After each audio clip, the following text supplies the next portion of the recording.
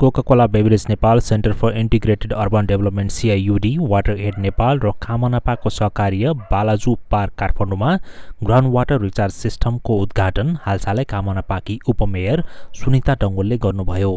आखिर के हो त ग्राउन्ड वाटर रिचार्ज सिस्टम अर्थात् पानी पुनर्भरण प्रणाली भनेको? जमिन मुनि यस्तो भाग हुन्छ। पहिलो भाग माटो, दोस्रो वेदर्ड जोन र तेस्रो बेडरक जोन। हामीले तान्ने इनारको पानी माटो र बेडरक बीचको जोनबाट उपलब्ध हुन्छ। डिप बोरिङ गर्दा चाहिँ बेडरकबाट पानी उपलब्ध हुन्छ। ग्राउन्ड वाटर र सर्फेस वाटर एक आपसमा विभिन्न च्यानलबाट जोडिएका हुन्छन्। जब ग्राउन्ड वाटरको धेरै प्रयोग हुन्छ, पोखरी, खोला, नाला पनि हराउँदै जान्छन्। अत्यधिक ग्राउन्ड वाटरको प्रयोगपछि ठाउँ ठाउँमा जमिन भाँसिने समेत हुन्छ। काठमाडौँमा पनि कैयौँ ठाउँमा जमिनहरू भाँसिएका छन् र अस्ति मात्रै बानेश्वरमा पनि बीच सडकमै जमिन भाँसिएको थियो। यसको प्रमुख कारण बढ्दो जनसङ्ख्या, बढ्दो ग्राउन्ड वाटरको मागले नै गर्दा हुन्छ र काठमाडौँ यसको पर्फेक्ट उदाहरण पनि हो। त्यसै भएर वाटर हार्भेस्टिङ पिटहरू बनाएर पानी पुनर्भरण गर्न सकिन्छ। यस्ता इनारहरू धेरै खनेर बर्सातमा आएको पानीलाई यस्ता इनारहरूमा रिचार्ज गर्दा माटोको हरेक लेयरमा र तल्लो लेयरमा पनि पानीको पुनर्भरण हुन जान्छ र धारामा, इनारमा फेरि पानी पलाउँछ।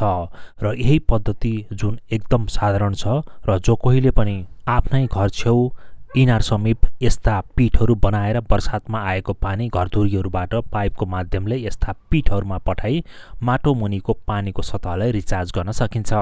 यसो गर्दा हिउँदमा इनार, कलधारा, पोखरी, ताल, तलैया सुक्दैनन् र यसले गर्दा 12 महिना खोला, नदीहरूमा पनि राम्रै बहाव हुन्छ, जसले झनै ग्राउन्डमा पानीको पुनर्भरणमा अत्यधिक मद्दत गर्दछ। यसरी काठमाडौँको बालाजुमा यो प्रणाली बनाइएको छ। यस्ता प्रणालीहरू काठमाडौँ उपत्यकाको धेरै ठाउँहरूमा पनि गर्न जरुरी छ।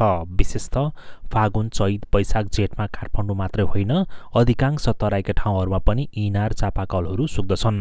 बर्सातमा 4-5 महिना लगातार पानी पर्दछ, तर पहिलाको जस्तो सोसिने ठाउँहरू नै छैन र तुरुन्तै आकाशबाट परेको पानी जमिन सतह मुनि नगई खोलामा पुग्दछ। तसर्थ काठमाडौँ जस्तो ठाउँमा हरेक घरहरूमा पानी सोसिने ठाउँहरू बनाउनु पर्दछ।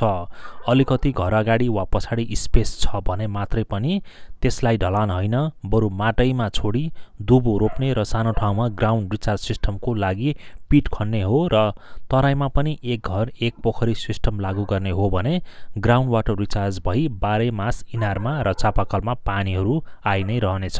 काठमाडौँ महानगरपालिकाको सहकार्य र पब्लिक प्राइभेट कम्पनीहरूको सहकार्यमा यसरी बालाजुमा प्रोजेक्ट गरे जस्तै अन्य ठाउँहरूमा पनि water recharge system public, local र गभर्नमेन्ट लेभलमा पनि गर्न जरुरी छ भन्दै आजको लागि हामी बिदा हुन चाहन्छौँ। धन्यवाद अनि जय नेपाल।